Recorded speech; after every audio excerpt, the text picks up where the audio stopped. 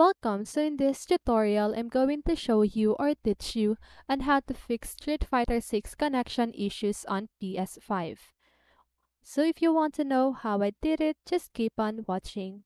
So if you're experiencing connection issues in Street Fighter 6 on your PlayStation 5 or PS5, you can try the following steps to troubleshoot the problem. First, check your internet connection. Ensure that your PS5 is connected to a stable and reliable internet connection. You can go to the PS5 settings and check the network connection status to verify if it is connected properly.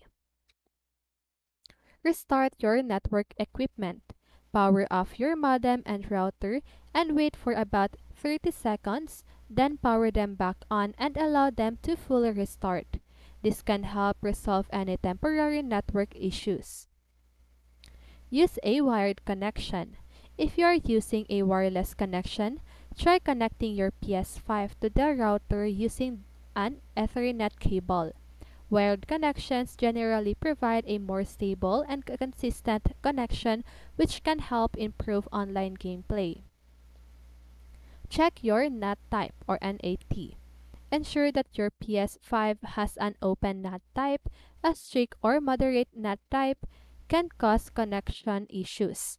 You can find NAT type settings in the PS5 network settings. If it is not open, consult your router's manual or contact your internet service provider or ISP for assistance with port forwarding or enabling UPnP or the universal plug and play. Close background applications. Make sure no other applications or downloads are running in the background on your PS5. This can consume bandwidth and affect the online connection. Close any unnecessary apps before launching Street Fighter 6. Update the game and console. Ensure that both Street Fighter 6 and your PS5 system software are up to date. Game updates often include bug fixes and improvements to online connectivity. Check for updates in the game's main menu or the PS5 settings. Disable crossplay. If you're experiencing connection issues during crossplay matches, you can try disabling crossplay in the game settings. This will limit matchmaking to players on the same platform, which may provide a more stable connection. Restart the game. Quit Street Fighter 6 and relaunch it. Sometimes, a simple restart can resolve temporary connection issues.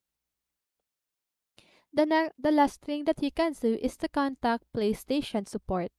If the connection issues persist after trying the previous steps, it is recommended to reach out to PlayStation support.